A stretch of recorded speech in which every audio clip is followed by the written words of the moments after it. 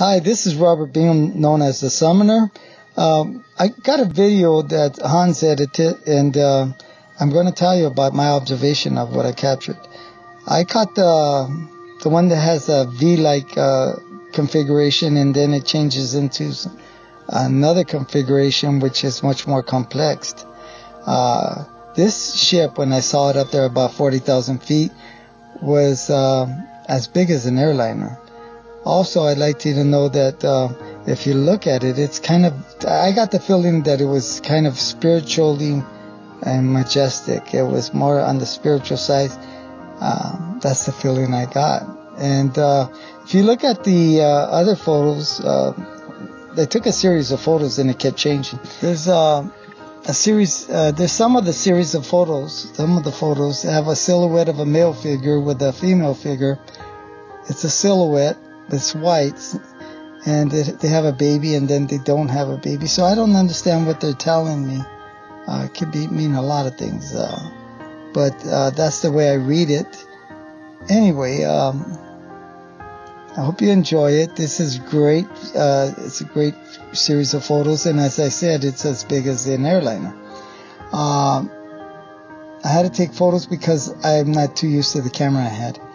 I took this in West Hollywood at a studio. I think it was Gower Studio. No, it was Marvel Studio on Ferguson. No, Formosa.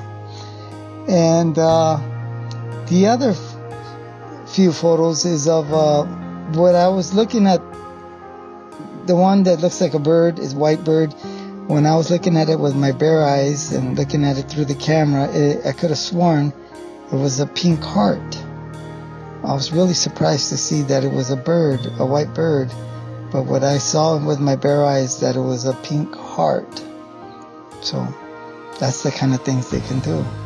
So actually it's of love and peace. I asked them a question if everything was going to be good for me, and that's what they gave me. Anyway, enjoy the photos.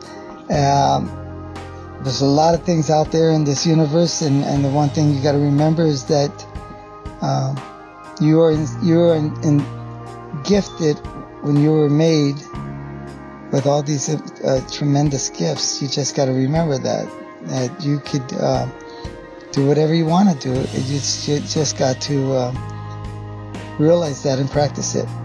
And you got to do benevolent things, not dark things or evil things and all that. So because people are going to point to the fact that you might be summoning demons, but those are people with closed minds.